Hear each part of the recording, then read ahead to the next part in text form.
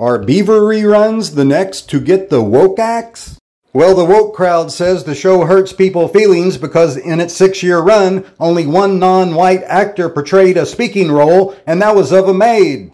So they want the beeve off the air. Well, the first thing that came to my mind, I'm glad the Andy Griffith Show had that one episode where a nice-looking young African-American man was hoping to join the Army with Ernest T. Bass. You know, it's so easy being a comedian these days. Thank you, woke crowd.